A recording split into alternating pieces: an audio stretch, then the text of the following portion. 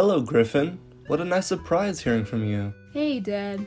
I was wondering, do you have any advice for finding love? That's a good one. Usually you find love in the last place you'd think to look. Sort of like your car keys. Thanks, Mom. Thanks, Dad. Talk to you later. Alrighty. Bye, son. Hey bro, what's up? Hey, sis. I know it's Valentine's Day and all. I was wondering if you had any advice for finding love. Still single, I take it. Well, I can tell you how me and my girlfriend met. We were both doing our homework.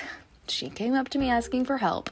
We started hanging out, and one thing led to another. So, I guess do your homework? Yeah, that's a great advice. Thanks, sis. Hey, I just remembered something. I'll talk to you later, okay? Okay. Bye, Griffin.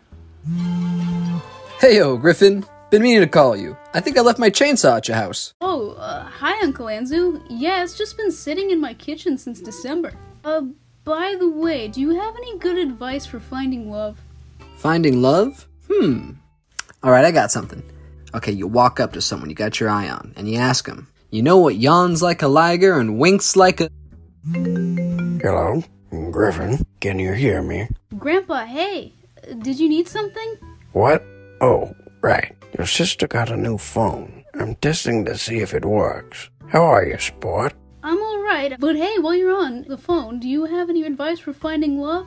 Well, this is something I can help with. You see, Griffin, there's something you've gotta understand about love. Love is a mysterious force that touches everyone in a different way. It binds us together. It makes us all equal. It renders us powerless. It turns our joints to jelly. It fills us up with inexplicable sensation.